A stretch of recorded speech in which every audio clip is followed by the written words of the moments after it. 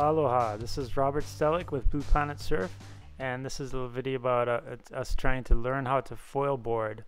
Ever since Kai Lenny posted that video of him doing a downwinder on a foil board, kind of sparked the imagination of the stand-up community, and it's kind of like a dream come true. Everyone's been thinking about this, but Kai Lenny's the first to show that it's possible and made it look like a lot of fun. So something we all want to try.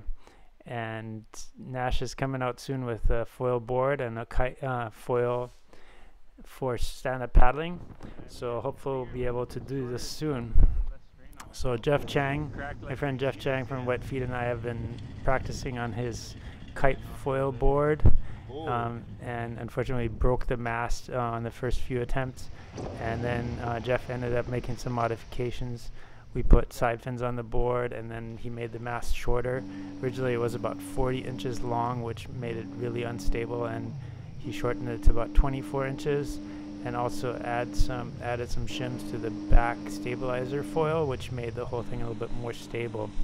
It still takes quite a bit of speed to get this thing up and foiling, about 14 miles an hour, and took a lot of trial and error and a lot of wipeouts, and definitely can be kind of dangerous as the foil can kind of come back at you. So definitely want to wear a helmet and a vest and neoprene and whatever to protect yourself from hitting the foil, especially the few times you're trying it out.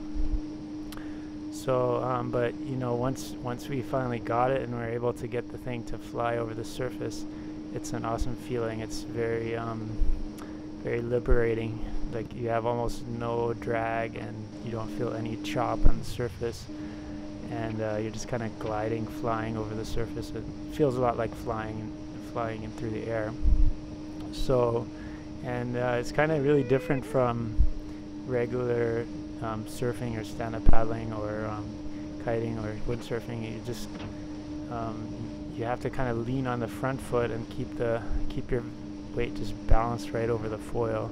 You don't want to lean back too much, or the thing just shoots out of the water and you lose control. So you have to keep the foil just, you want to get the board out of the water, but you still want to keep the foil underwater.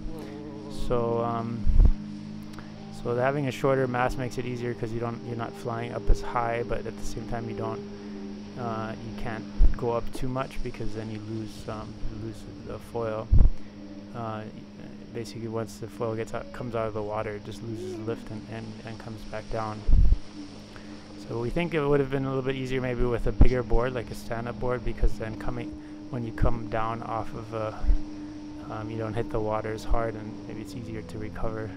Here Jeff was able to recover from that one, but in the smaller board I think it makes it a little bit harder. This foil took about 14 miles an hour to get it to fly consistently. So hopefully the new foils for the stand-up paddling boards will be able to foil at a lower speed. But yeah, this was a lot of fun, and we're looking forward to trying some more, and hopefully soon getting the foils that are made for stand-up paddling. We're actually working with Starboards, who's working with the Go Foil, Alex Aguera's company, to bring foils to the stand-up paddle market.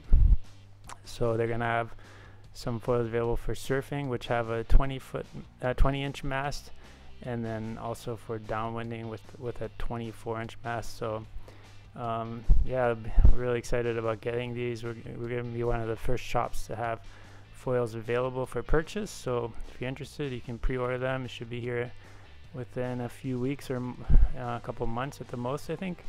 So we're excited to give them a shot, and keep you posted on the progress, and probably post some more videos on how to learn how to foil on the stand-up board. Check out our shop, and thanks for watching Blue Planet Surf. Please subscribe and like our videos. Aloha.